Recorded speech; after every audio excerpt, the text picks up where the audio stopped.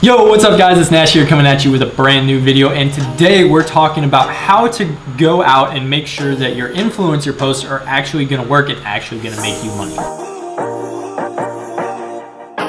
So it's one thing to go out there and post an influencer post and do your research by looking at likes, how many likes it gets, how many comments it gets, if they're legitimate, how many followers they have. It's another thing to make sure that you're almost sure without a shadow of a doubt that this influencer will at least make you your money back, or at the very least make you some sales, right? So how do we actually go out there and do it? Because I know a lot of you start with 50 bucks, 100 bucks, 150 bucks. You don't have a lot of money to spend in ads. So you need to make sure that every dollar that you do spend in ads actually gets you a return on that investment. All right, so before we jump into this video, why don't you go ahead and hit the subscribe button and also hit the like button. Let me know that you like this stuff, and also hit the notification bell. That'll keep you up to date with everything that I do, because I'm dropping new videos every single day. They're all free, and let's jump in.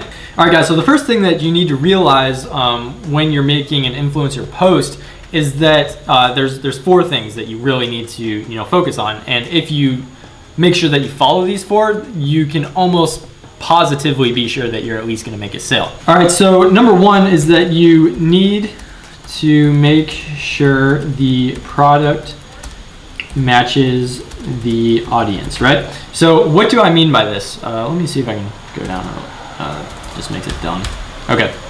So what do I mean by the product and the audience match? Well, I talked about this a little bit ago in a different video that you can watch as well. But basically, what I mean is that you shouldn't be promoting, cat products on a dog page, which everybody's heard. That's cliche. You know that. It's common sense, right? But yet what I see is so many people out there promoting like watches on a meme page, or hats on a meme page, or something else on a meme page that is just a general audience that is just brought together, doesn't really have any sort of common traits other than that they like funny comments or funny little gifs or pictures or whatever. So to me, if you're promoting a watch on a meme page, that tells me that you've done no market research. Why? Because if you did, then you'd realize that most meme pages are consisted of high schoolers and younger, which means most of those kids don't have money, which means they're going to have to ask their parents for the money, which is another step, which their parents are most likely not going to buy it for them. So that's just makes it very tough for you to actually make a sale doing that. Now, another example that's a little more specific that you might find some value in is, say you have a blender bottle. You're promoting a blender bottle. You want to promote to fitness pages, which is great, right? People that are into fitness buy blender bottles. But say you promote on a general fitness page, or even better, you promote on, say, like a yoga page, right? Yeah, people that are into yoga might buy a blender bottle, but when you really break it down, people that are into yoga are not necessarily into taking protein. They're more into, natural healing, into, the right foods, maybe veganism, diet, stuff like that, vitamins. They're not necessarily into drinking protein, which is what you would use the shaker bottle for. So who would be into that? Well, it would be bodybuilders and people that go to the gym. So instead of promoting on a yoga page, what if you promote on people on bodybuilding pages or gym pages or something like that? You're probably going to have a better chance of making sales, because we're making sure that our product and our influencer are matching. Because you could have the greatest product in the world, the greatest niche in the world, the greatest ad in the world, all that stuff is the greatest ever, and you might have the greatest influencer ever, but if they don't match, you're not going to make any sales. So you really got to make sure those match. All right. The second thing is that you need to make sure that your website, funnel, and ad is professional. How do you spell professional? Like that? Okay. And easy, right? So what do I mean by this? Well, first of all, your website is self-explanatory, your Shopify website. Your funnel, if you don't know what a funnel is, basically it's the process that your lead, the person that comes off of Instagram, goes through in order to actually make a sale or to make a purchase. So let's just talk about the website first. Is that obviously it has to be professional. It has to not look like a scam. It can't be stuff all over the place. It has to be easy to use and easy to navigate. Now the funnel is where that kind of comes in, because what you're doing, whether you believe it or not, or whether you know it or not, is on Instagram, when you're doing influencer marketing, you're doing what's called interruption marketing. Basically what that means is people are naturally surfing on Instagram, liking pictures, commenting, doing whatever they do, and it's Monday night or whatever, and here you go, you got this ad. You got to entice them enough, which goes into your ad being professional. You have to entice them enough and give them a good enough deal, or give them something that's a once in a lifetime opportunity you have to entice them enough to get them off of Instagram, which they don't want to do naturally, and get them onto your website, but not only onto your website, but to actually pull out their credit card and pay for a product that you're selling.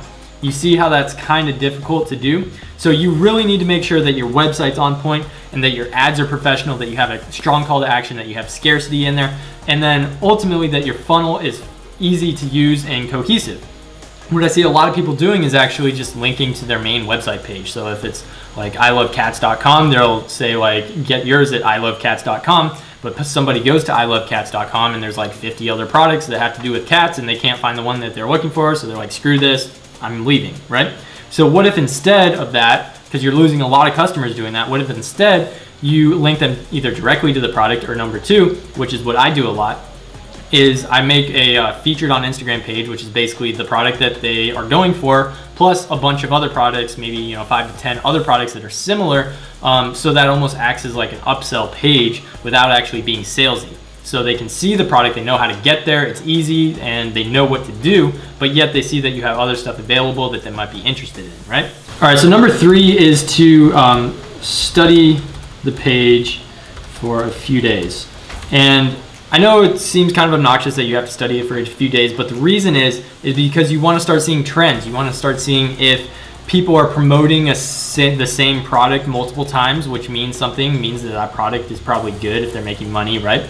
Or you want to see if they're testing certain products, if certain products show up a lot, if certain genres of products show up a lot. And if you see a lot of advertisements on a page from the same person, that generally means that they're making some money because they're going back to that page because it's obviously making them some money.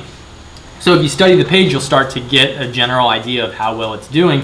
And that kind of leads me into number 4, which is to, and this isn't an original idea, I actually have to give the credit to Hayden Bowles, which is another YouTuber. If you haven't checked him out, you definitely should, because he's got some great content.